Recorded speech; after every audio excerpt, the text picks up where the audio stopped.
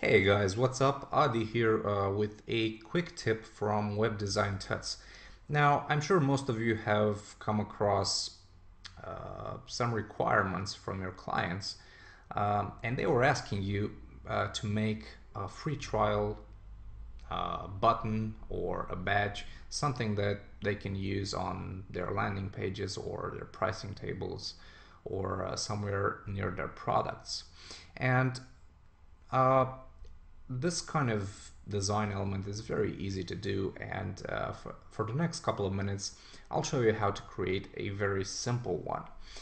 So let's fire up Photoshop, create a new file, 500 by 500, background contents is white. Grab the ellipse tool. We're gonna start with a very basic round shape, 150 by 150, something like that. Let's align it, call it base shape, and we're gonna save this as badge tutorial.psd, and double click, select gradient overlay, and let's create a gradient. It's starting from 232, 528, and it goes to 363 A42. Okay, so that's the gradient. Right click, convert to a smart object. So now we can go to filter, noise, add noise, about 2%, uniform, uncheck monochromatic. Okay, and that's it for the base shape. Now let's add some text. Our text, free trial, 36 pixels for size. Color is going to be a very light green. That's something like E6 FF A6. So kind of green towards yellow, something like that.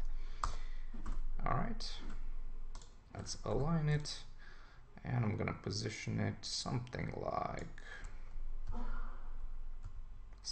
this. You can play around with it. Next, we need some text, some smaller text that says free for 21 days. Of course, you can input your own text here. Let's use Helvetica and Helvetica New. Sorry about this. So Helvetica New, regular, font size about 11 pixels, AA set to smooth, and the color should be white. All right. And I'm just gonna move this down by about 10 pixels. Let me zoom in so you can see a bit better. So 1, 10. Okay, that's good. Next, we need a ribbon. So to make a ribbon that kind of wraps around the whole badge, start with the rectangle tool. Draw a rectangle that's about 40 pixels in height. Okay. You can also center it. Call it ribbon.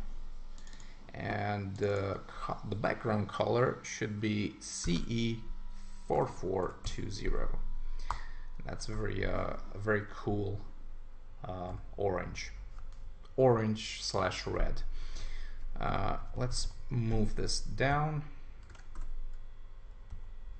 Let's position the ribbon something like this. I think should work. Okay, looks pretty good to me. And the whole wrapping around effect can be done very easily by using the masking tool. Now, we can do this by pressing Command or Control and left clicking the base shape to select it, and then go to Filter, select, Modify, Expand, and we're going to expand it by 3 pixels. So now select the ribbon layer and just click Mask. So there we go. You see that it kind of gives us the illusion that the whole ribbon just wraps around the whole badge. So that's exactly what we wanted. Alright, so that's the ribbon positioned. We need some text on this ribbon, something that sounds like Start Now. Let's make this a bit smaller, like 24 pixels. Okay. And the color should actually be something darker than the background. So I'm thinking something like this.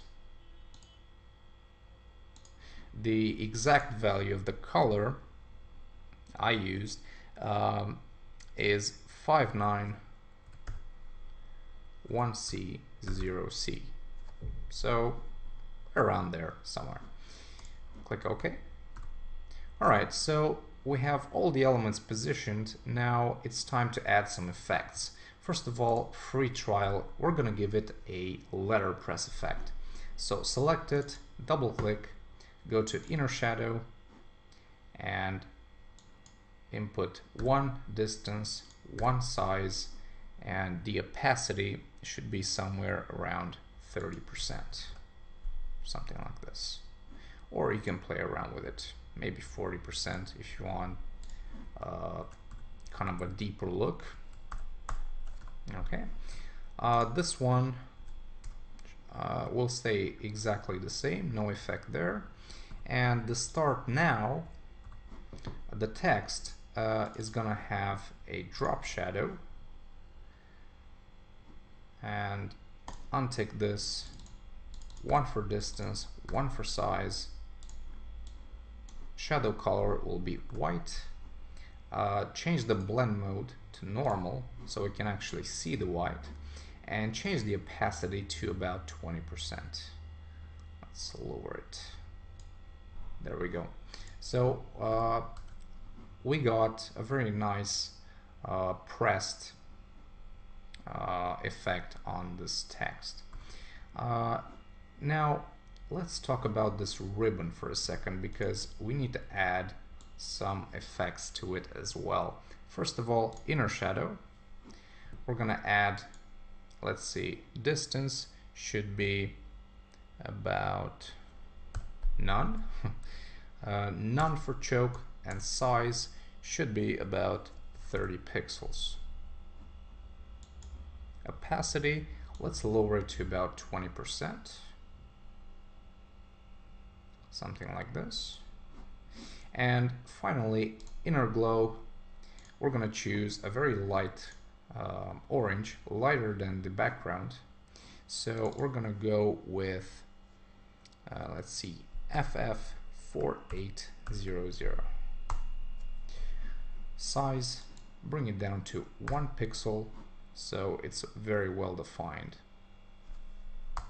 Okay, so that was it for the effects.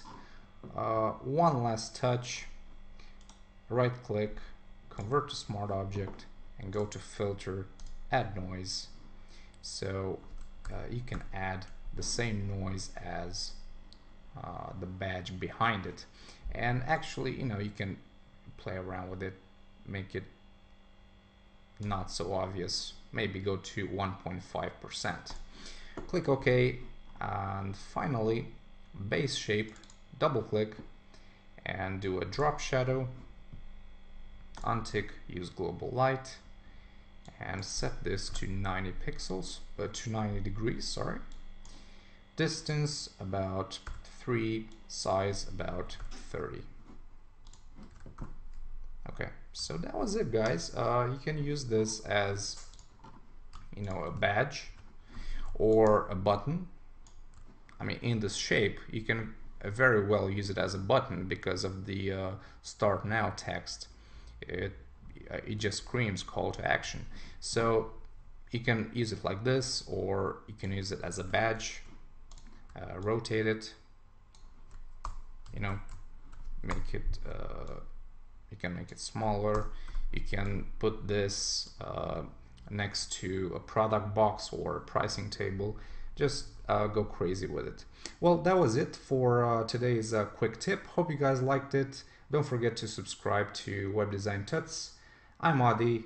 I'll see you guys in the next tutorial. Bye.